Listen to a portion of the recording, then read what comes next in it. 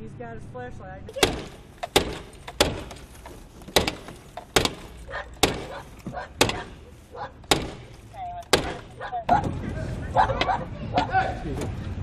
Our windows were down. That's not down enough. Hey, the windows were down and east on both sides. No, they're not. They are. No, they're not. There Crystal. You got Crystal.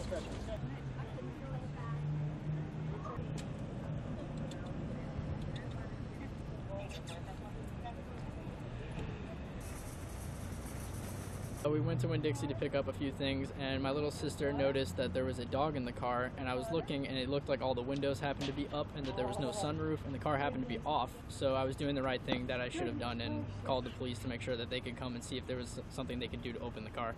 We come up here to the Winn-Dixie to do a little bit of grocery shopping, and as soon as we got here, we noticed there was a dog in the vehicle, and my daughter decided she's going to go ahead right off the rip and call 911, and the people were also in the parking lot said they had been here about 30-40 minutes before we got here, and the dog was left by itself, and the windows were not down at all. I know we would have taken action. We were getting ready to get a crowbar out and bust the window ourselves.